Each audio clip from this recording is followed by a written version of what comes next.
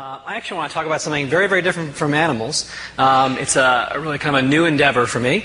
It's a different way of thinking about morality, something that's in the news every day, and I want to share some of the thoughts and hopefully challenge you a little bit.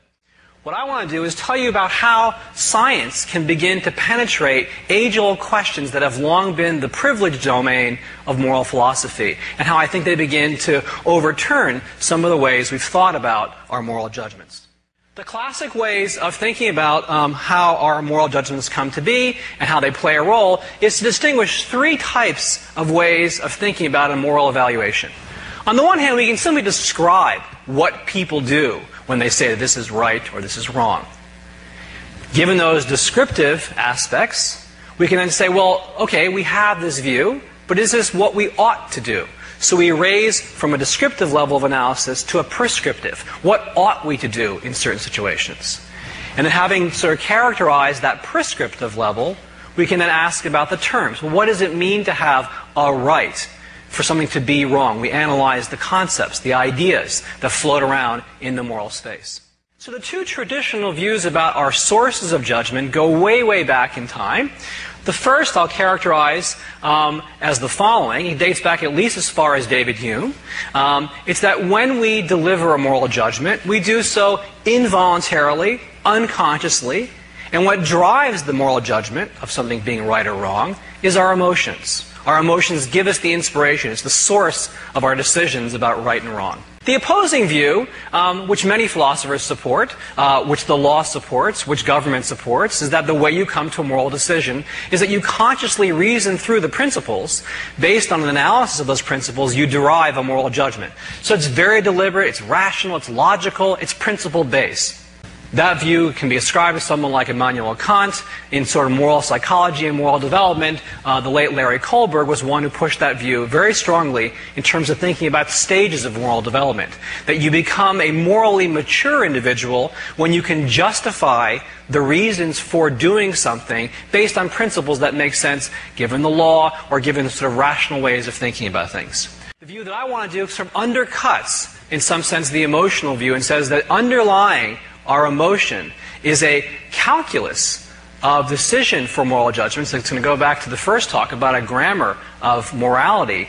In this case, what I want to do is appeal to the logic that Noam Chomsky and other linguists following that tradition have used to think about the nature of our language capacity. I want to make a very close analogy that the ways in which language works, our language faculty, is very much the same as the way our moral faculty works. When we are confronted with a moral dilemma, a moral conflict, we immediately, involuntarily, unconsciously, rapidly come up with a judgment, but it's based on principles that we simply can't access. They're there, they operate quickly, but we can't penetrate them, but they drive our judgments. And the person who's most responsible for this view is the late John Rawls, the political philosopher who wrote a very important book in the 70s called The Theory of Justice. Rawls said we should think carefully about the relationship between how we come to a grammaticality judgment and how we come to an ethicality judgment, whether something is right or wrong.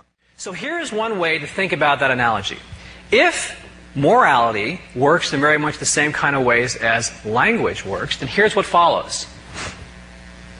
Moral judgments will be delivered rapidly, with no reflection and no conscious access to the underlying principles. So you're confronted with something, quickly you derive a judgment about a right or wrong, but you can't actually derive why you thought it was the correct answer or not.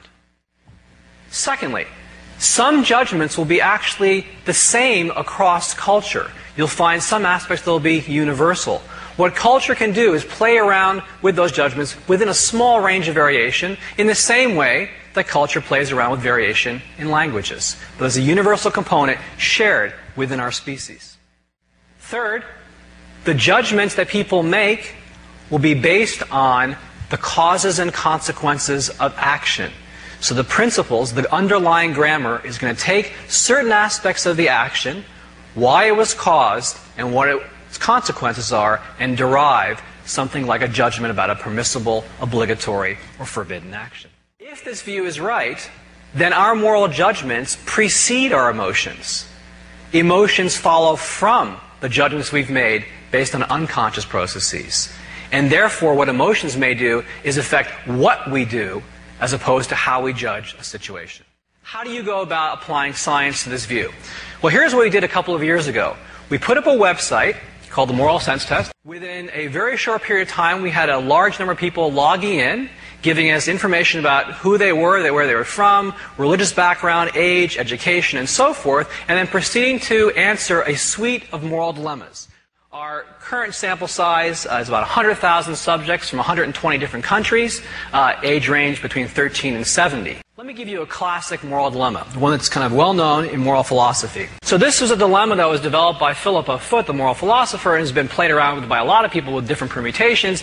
A trolley is moving down a track when the conductor notices 5 hikers on the track ahead. He slams on the brakes, but they fail. The conductor passes out, unconscious. If the trolley continues along the track, it will kill 5 people.